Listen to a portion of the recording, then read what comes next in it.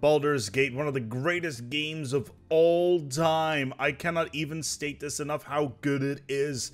It is also hilariously broken, but like I mentioned last time, it does sit at that summit of Mount Everest when it comes to amazing games and their topography. Regardless, we're gonna go dive right in because this game, whilst it's really good, also runs on the Infinity Engine.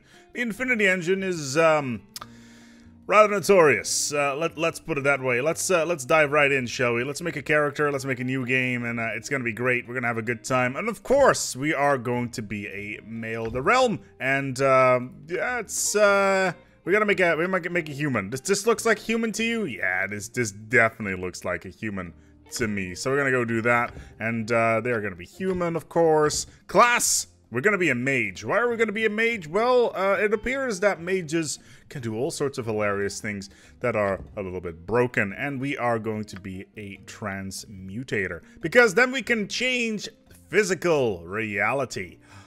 What are the lights? So let's do that. Alignment, neutral, true neutral, abilities. So, first of all, we're gonna go and nuke our strength into the ground, and we're gonna nuke our charisma into the ground. They're useless skills, they're not useful to us at all. Instead, we're gonna crank up intelligence and wisdom all the way to the max, and then we'll just add constitution. Yeah, these two, yeah, dexterity and constitution, super high. Basically, we have a ultra weak mage that is terrible at charisma. Basically, we're talking Napoleon Dynamite's level of charisma right here, and they can basically only carry a stick, but they're super dexterous. They can drink like a trooper. They're super intelligent, and their wisdom, wow, is insane. So that's good. So let's do that. Skills, we want to have the dagger skill, and we want to have the quarterstaff skill in this one, and we need to add a couple of magics to our character. Now, of course, magic missile. Who could never do magic missile? Do identify. Find familiar, that's going to be important later. A bunch of other stuff. Shield is good. Reflected image is good. Infravision, no, we don't need that, I think. And let's do some other things. It might be like chromatic orb and charm person. Now, obviously, we want to have Fireball. Come on, this is D&D. We always need to have Fireball. We need to have Lightning Bolt. Ironically enough, Lightning Bolt is important here. Also, Monster Summoning. Ironically, very important. Haste, also extremely good. And let's add Clairvoyance because it allows us to see the entire region that we are playing in, which is rather excellent. And we'll add Slow on top of that just to balance things out. Then we get to our 4th level, and our 4th level, we are going to need Polymorph Self, extremely important for this particular thing. Monster Summoning 2, Spider Spawning, which is also extremely good. And we are going to just add some more defensive stuff on top of that, like Stone Skin, Spirit Armor, and Improved Invisibility. Improved Invisibility, exceptionally good for this particular playthrough. Alright, and now we need to have a cool name for our character. Excellent. So, we've created a super awesome character with low charisma, low strength, but everything else is through the roof. Charisma is a dump stat because it's a dump stat. Why would we ever use charisma, right? So, let's accept this, and let's dive right in. Ah, boy. And immediately we dive into a cutscene. Yeah, well, yeah, that's fine. Oh, look, it is the antagonist of the game. It's John Irenicus. Now, the thing with John Irenicus is... Skip to the end.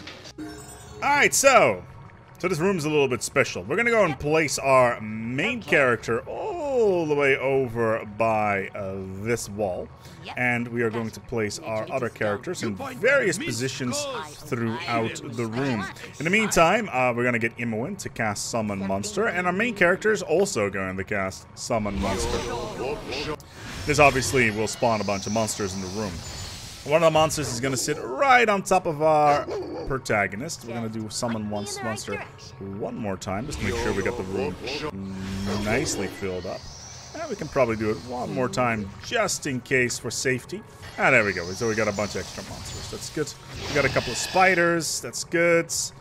Alright, so we're going to go and do the following. We're going to cast Polymorph Self on ourselves. Polymorph Self allows us to turn ourselves into any creature that we want. So we're going to go and turn ourselves into a slime. As we turn ourselves into a slime, we spawn into the room next door. Now, the room next door is rather important. We're going to immediately turn ourselves back into a human, as it's kind of important that we do. This room is completely filled with traps, so we're going to need to be really careful. We need to wait for the polymorph self to wrap up here. Good, and we are going to do mirror image. There we go, mirror image is here. We're going to do a little bit of blur as well. Yeah, man. Give me blur. And there's blur. Good. So now we're just going to casually walk up to this chest. It is trapped, but the traps will be eaten by the mirror image. We're going to grab the key, then we're going to click on Minsk, and we are just going to go towards the next level. That's how you do that one. Oh, how great. We just skipped the entire first level of the basement. And look, it's Yoshimo. Yoshimo is going to join us. Yoshimo is incredibly good for the rest of the campaign. All right, so we're out of the dungeon now, and yeah, we're in Athkatla, the capital of which is one of the places in the worlds of the Sword Coast, Dungeon Dragons and all that stuff. But we have a problem. We don't have a lot of money. We only have got 1,200 gold, which is not a lot, so we're going to need to do something about that immediately. If my character... Oh, wait, we're encumbered because we're so weak. Alright, so we're going to need to move a couple of these items away that we picked up on the way out of the dungeon. Having a strength of 3 is not all that great, so we're going to need to make sure that we are unencumbered for this one. So let's make sure that all of that stuff... Can we move now? Yes, we can. Alright, cool. So we're going to go and move over towards this door, because this door is a house. In that house, we will find a item that we are going to need for our next trick. So we're just gonna go open the door. There we go. Hello, welcome. That's the good stuff right there. And now we're in the house. In this bag, there is a gem. There we go. It's a gem. It's a fire agate gem. It's beautiful, and that's fine. We're just gonna grab one potion, and we're gonna go and drink this potion. Just to do it again, just in case. Just need to make sure that it works properly. And there we go. All of a sudden, because the game has an integer value of 16, it means that it takes any item, and if you manage to exploit it in the proper way, it will basically take that item and roll the chart back to the top of the chart, which in this particular case is an integer of 2 times the power of to the power of 16, which is 65,535.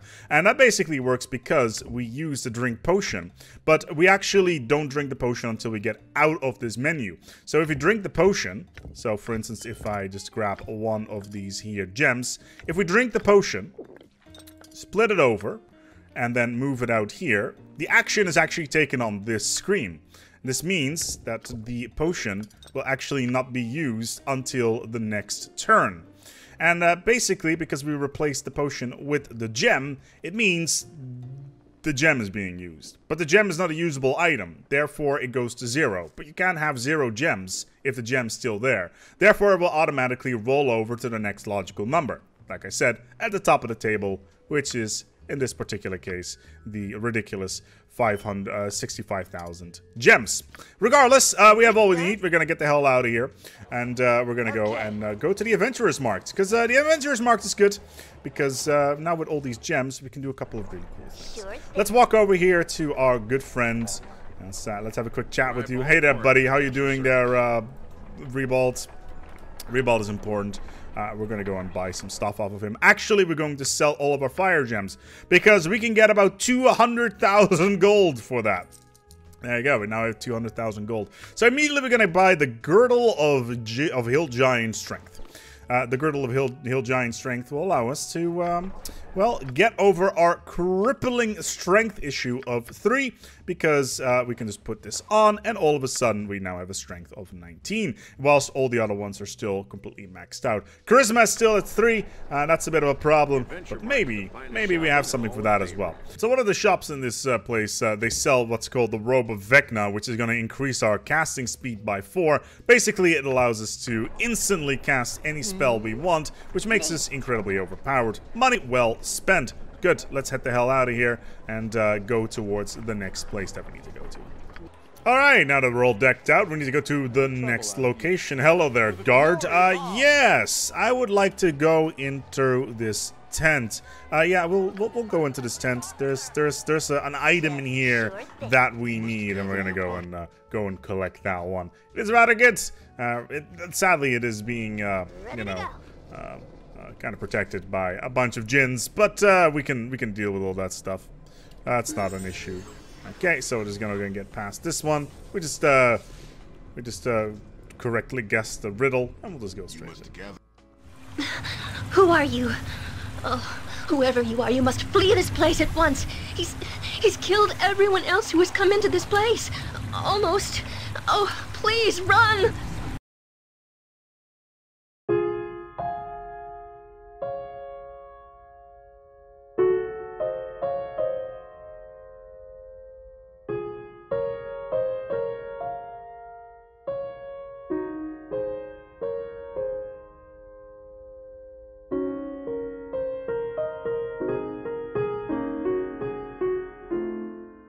Okay, so we've very quickly finished off, and we need to pick up a certain item over here. Specifically, this ring. Ooh, another gem that we can copy paste. We're also looking for a very particular type of spell called Synclarium, or Simulacra, or Simulacra.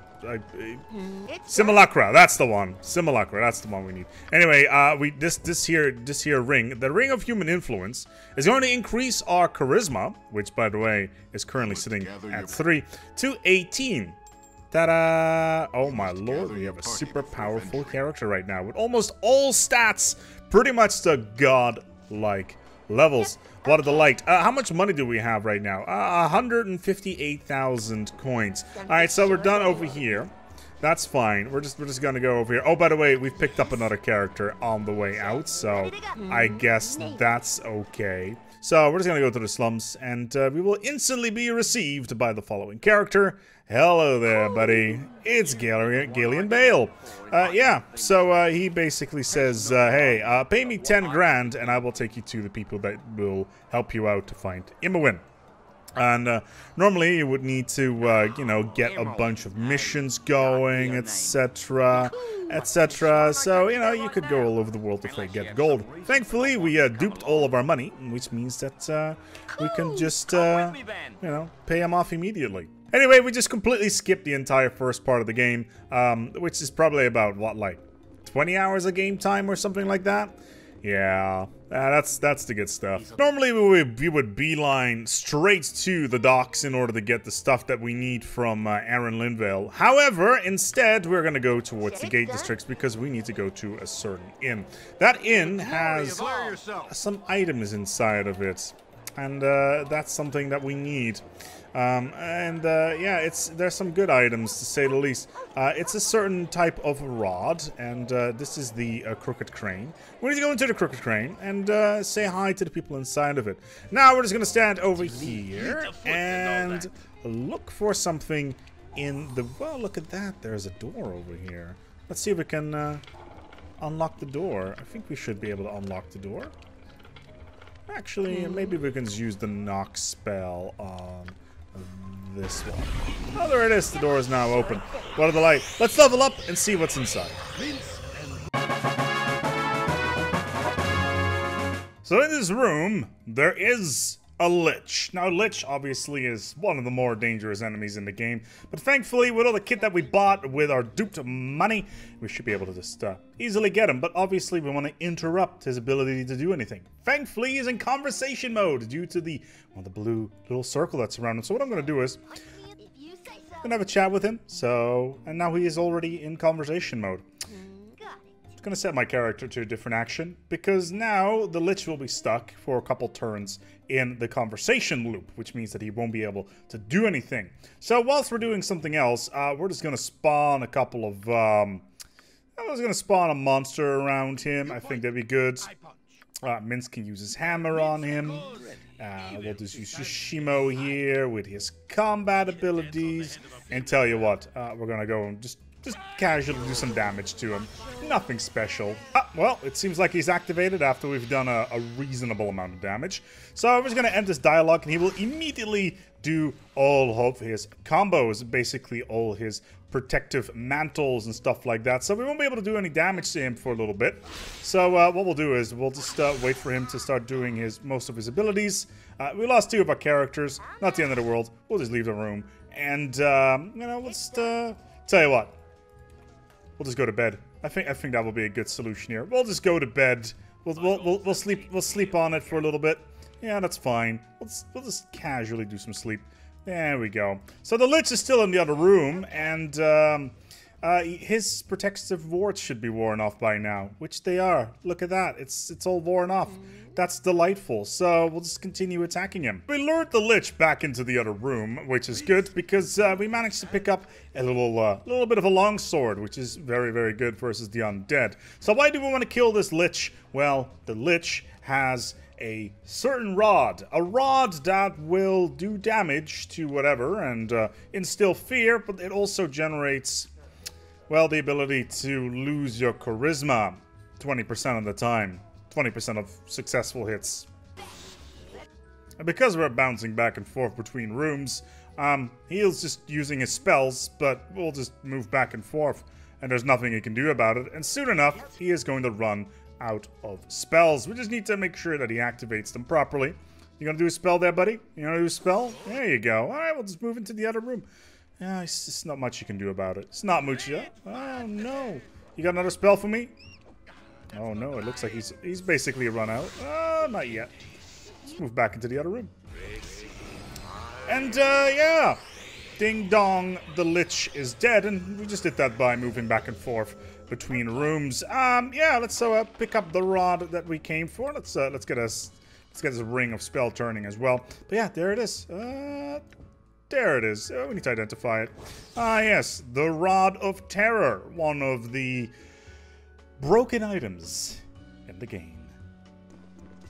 So now that we have the rod, we can do a couple of cool things here. We're gonna unequip the Ring of Human Influence, and as you can see, we have 2 units of Charisma. Yep. Why? Because we were bashing good old Yoshimo over the head with our quarterstaff. And we're gonna continue be doing that. We're just gonna go and bash him over the head. Yeah, we'll just continuously just, you know, crack his skull, because apparently that's what good friends do. It's just a bunch of friends, you know, beating the crap out of each other inside of what is, I guess, a hotel room or something along those lines. It is not important. It just means we just need to get our charisma lower than 1. Right now it's sitting at 2, and then we're just gonna go on that. So let's just beat the crap out of Yoshimo, and let's hope that we can get our charisma going.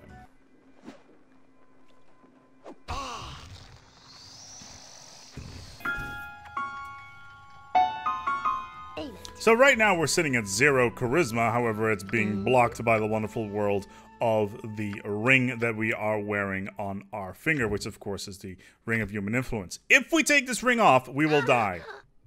And we're dead, which is of course an issue. Instead, we're just going to go and do something else. We're just going to, you know, grab our low save file that I've set up. And you know what? We're just going to bash Yoshimo over the head for one more time. At least until the magnificent world of the charisma modification starts to kick in.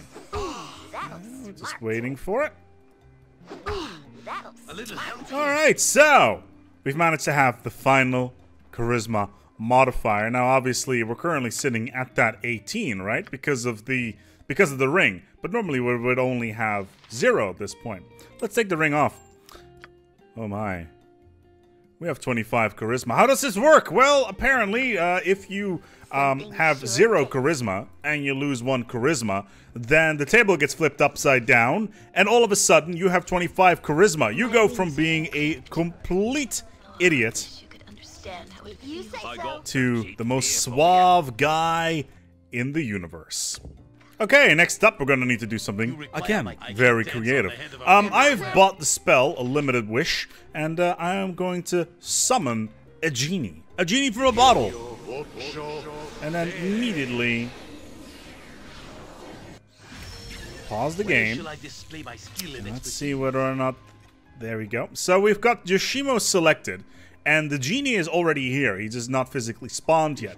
Instead of having the genie talk to our main caster guy, or at least the person who casts the spell, we're just gonna have Yoshimo talk to the genie instead. Hello there, genie. I am Yoshimo. I would like to have a wish, please. A one-time wish. I would like to have... Actually, tell you what. No, actually, I wish to be anything I desire. And, yeah, now we have given Yoshimo the ability to shape change. What does this mean? It means that we can turn Yoshimo into a bunch of really cool things. Like Greater Werewolf, or Giant Troll, or Iron Golem. Iron Golem is incredibly useful. However, first of all, we're going to need to kill Yoshimo. There we go. Yoshimo, it was really nice having you around, but you gotta go. We're going to need to murder you for a second here.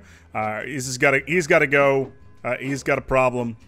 We just need to wait for him to, you know, do all the dying and the stuff. So, sorry, Yoshimo, but it was nice having you, but we can't have you around at the moment. So, yeah, whilst we beat the crap out of Yoshimo, I'm just gonna have a nice sip of my caffeinated drink over here. Oh, yeah, that's the good stuff right there. You know, it's, these long days of recording, making, you know, exploits and all that stuff. It does take the energy out of it, but that's where the coffee comes in.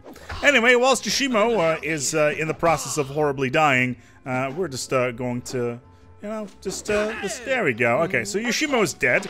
We're just gonna take his stuff. Let's say Eri, take his stuff. And, you know, we're just gonna pick all that stuff up. It's not really all that important. And we're just gonna get the hell out of here. Good. So Yoshimo's dead. And we're just gonna go and move away from here into a different area, because we're gonna need to talk to our good friends, the Shadow Thieves. And Yoshimo will stay dead for a little while. There's a good reason for it. We'll go into that soon. But we need to go over towards the dock as soon as we can figure out how to get the hell out of here. There we go. There's the wheel. So we can just go over here and yeah, take it away. Apparently we can play Baldur's Gate in 64x48. I'm playing this on widescreen, baby.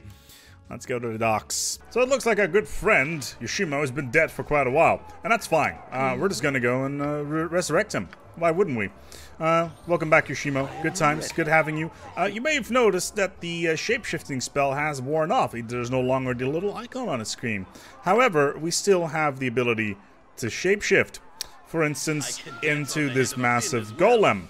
Why can we do this? Well, Yoshimo died, and the spell wore off. However, the game notices that he's dead, therefore the spell cannot wear off. And the spell timer has worn off, but he can still do it. Therefore, he can now infinitely, until the end of the game, turn into any of these creatures, which is going to be very, very, very useful. Wow! Good old Aaron Linville has put me on a boat, and unlike any sort of D&D situation, never get on the boat. Never get on the boat. Who knows what lurks in that water? Kraken? Other devious things? Lizardmen? Oh god, it's terrifying. It's terrifying. So yeah, it's something that we need to take care of. We need to take care of this guy, of course. But yeah, in all honesty, I don't think this is going to be a big concern. We just need to get to the spell hold, really. So there's this nice guard up here that's it's going to be pretty useful. Hey there, guard man. How you doing? Considering we have all of this insane charisma of level 25, we can just have a quick chat with him. And then be like, hey, how about I give you 300 gold? Oh, thank you for letting me into the spell hold. That's nice of you. Very nice. I can skip most of the island part here. Excellent. Oh, there's spell hold. What a delightful place. In a sort of weird Victorian-esque way, or I don't know. It's regardless. It's the place we're going to be spending the next 3.5 minutes, because we're going to skip the entire segment of Spellhold, which is normally quite a chunk of the entire game. So what we're going to need is we need to get out of these here. We need to get out of these cages and then go into the main area. Good old Lunk opening the door for us. That's some good stuff right there. So let's get out of here. We're gonna escape from this here prison immediately if we can. Come on, guys. I need to know. There we go. Let me walk through the corridors. Da-da-da. Perfect. So, behind this door is a rather important place. So, we are going to have our good friend Yoshimo, who is capable of all sorts of cool stuff. For instance, in his inventory is a monster summoning wand. So, what we're going to do is we're going to drink a potion, put my wand on the potion, and he's just going to use the wand. Very exciting. And we're just going to place our people in a good position here. There we go. Just put them like this. That's good. And now I'm going to turn him into a golem, because we can still do this for some reason. Oh boy, we've just glitched through the door. Let's go downstairs, shall we? Oh, this is just delightful. We've just skipped an entire segment here. Yoshimo is just going to turn back into his human shape, and just going to go down towards the next area down here, because there's all this sort of stuff that we need to do here, and we're going to go towards the next door, because we need to get into the Underdark. Let's spread these guys out kind of nicely here. Make sure that we have enough space, and Yoshimo is just going to turn himself into that there golem, and look at that, he's glitched through the door, and we can now use the portal out of here, and that was Spellhold. This game is so delightfully broken. I do enjoy when this sort of thing happens. Thank you, Ironicus, for making this so difficult. And the Infinity Engine, of course, also quite delightful. So yeah, we have basically just done a whole bunch of skips that allow us to destroy a whole bunch of the game. So we've arrived in the Underdark. And yeah, after glitching through all these portals, it's good times. There's Underdark is a massive part of the game, and you're gonna be stuck here for quite some time, unless of course you do a bunch of things, like for instance, I don't know, drink a potion, use clairvoyance in that spot, and all of a sudden our golem thief will use clairvoyance, and we can see the entire map. Now, what do we need to do here? Well, we need to get to a cave. More specifically, we need to get to this cave over here, because in this cave there is a dragon. A dragon indeed. However, we need to do a couple of things first. We are going to need to murder most of our team. So, Yoshimo, you are no longer necessary for the moment. Also, by the way, Yoshimo is not supposed to be here. He's supposed to die inside of the Spellhold. So what we're going to be doing is we're just going to kill this monster. And then we are going to haste Jaheira. Jaheira is going to go and run up in here to this here encampment to go get a key. Just point me in the right direction. And Minsk and Yoshimo are going to go down into here. In the meantime, they're just going to walk up towards the dark cave. If they make it, they make it. If not, then not. That's not really a problem. What is important, however, is that we make it, and that's kind of important. So we're just going to go mirror image ourselves. We're going to give ourselves some invisibility.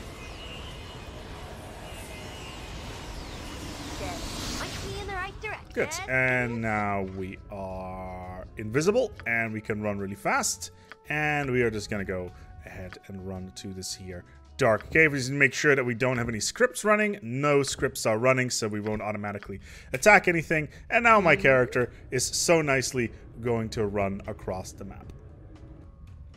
Alright, so Jaheira has successfully killed this dwarf, and she has gotten the light gem, and basically that will allow us to go wherever we need. So now it's time for Jaheira to die. Jaheira, we don't need you anymore, so we're just gonna move her somewhere useless. Let's just walk her into a room, I guess, and that should be enough, I would hope.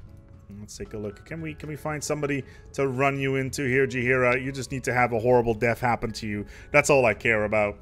Because, ironically, as soon as she dies, considering she has the light gem in her pocket, the light gem is a item. Actually, come to think of it, we're just gonna reform the party. We're just gonna jump. We're gonna throw her away. There we go. And now she's gone. So what happens now is that the light gem should teleport into our pocket, which it has. And yeah, now we can enter the dungeon over here. So let's get in here. So now we can get into Avalon's dungeon. That is the bit where the dragon... So Jaheira is gone. We didn't need her anymore. We're now in this dungeon over here. So we're gonna go send Minsk down in here. We don't care about this here dragon at all. We're just gonna go and skip all this stuff, and we're just gonna go and attack her. Okay, she is now aggressive to us, which means that we can no longer talk to her, which means that she is no longer relevant to us. But because of this, the door has been opened, and Minsk is being, oh my god, Minsk has just been thrown across the map apparently. Don't worry, he's a tough guy. He's gonna do it anyway. He's just gonna run in there and go after the dragon once again because he is a pro. But it doesn't really matter. Minsk needs to die for various reasons. Alright, so Minsk is dead. We can get the hell out of here because the door to the outside has been opened. The Koatoa dungeon is, of course, the exit to the Underdark. We're still hasted, thankfully. So what we're going to be doing is we're going to also cast Mirror Image. And that should hopefully allow us to survive this within reason. We're still carrying the corpses of our two teammates with us, by the way. Whether or not this is something that I would consider to be entirely fair is a whole different question. But yeah, they can't hurt us because we're mirror imaged and all that. So anyway, we're gonna get the hell out of here. All right, so bunch of skeletons here. We're gonna go and summon ourselves if we can squeeze it out, a familiar. Okay. And we're going to use the familiar just to get by, because those skeletons were blocking the way. So yeah, we used the familiar just to skip that. Alright, so we're in the next area. We need to get the hell out of here as well. So we can very quickly move the hell out of here. That should be this way, I believe. Yeah, there we go. So we're just going to go through this door. There's a bunch of enemies here we don't really care about. Going through this door. And that's the exit. And, oh yeah, we have a familiar still. Where is our familiar? I don't know where my familiar is. That's a problem. Yep, there you go. Familiar is dead. So, now we're outside. And... as much as you have traveled, these last few... that right there is pretty much how that one goes. Now we're all out in the world by ourselves. Thankfully, we're still carrying around those corpses of our teammates. So we're just gonna res those, and considering the sheer amount of money we have, we can just do whatever we want.